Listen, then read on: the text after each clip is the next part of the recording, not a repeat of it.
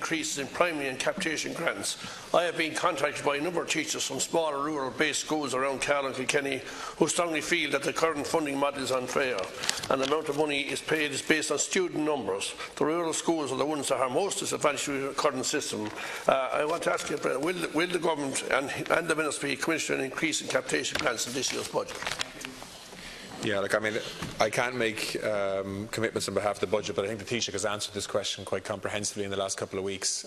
This is one of many areas where we're looking at improving funding supports for schools, but you'll have to wait for the budget to get the detail.